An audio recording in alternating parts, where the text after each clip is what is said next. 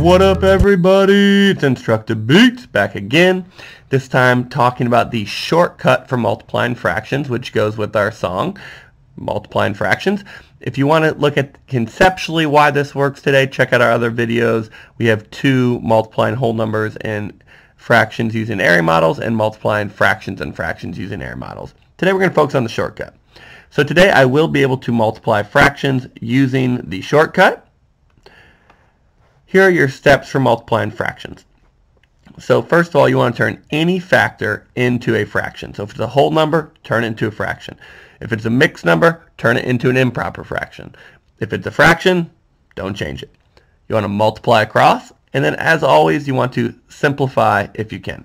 So for instance, I have 6 times 2/5. Well, step 1 says turn everything into a fraction. So I turn 6 wholes into a fraction by putting a 1 underneath. Step 2 says I multiply across. So I multiply my numerators, which is 12. I multiply my denominator, which is 1 times 5, which is 5. My answer is going to be 12/5.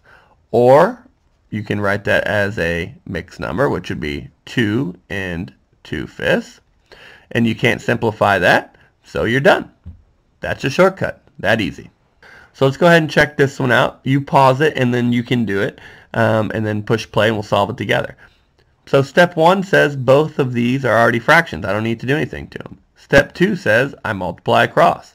So 1 times 2 is 2, not 1. That'd be silly. 3 times 5 is 15. So I know that 2/5 equals t. And that's all you have to do. It's that simple. You just multiply across. So let's check out this one right now. Check out another one. So go ahead and pause the video. Try one more. And then push play and we'll solve it. So this one says 6/10 of 2/3. So finding a fraction of a fraction really means that I am multiplying. So if you're finding a fraction of a fraction, that just means that you're multiplying. So 6 times 2 equals 12. 10 times 3 equals 30. Both of these are even numbers, so I know I can simplify them. So I'm going to divide by 6, which is going to give me 2/5.